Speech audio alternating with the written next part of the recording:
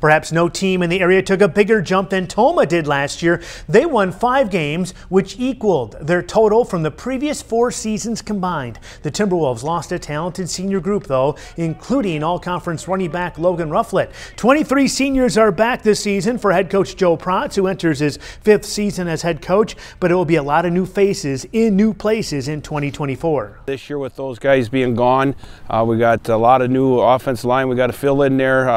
A lot of different spots and a lot of different running backs, but they're all excited, move the ball around a little bit more and just, see what we got as we move forward throughout the season. And we're just going to grind it out as we usually do, and we have the underdog mentality again this year just because we know people aren't going to be as positive with us, but we're just excited to get back at it.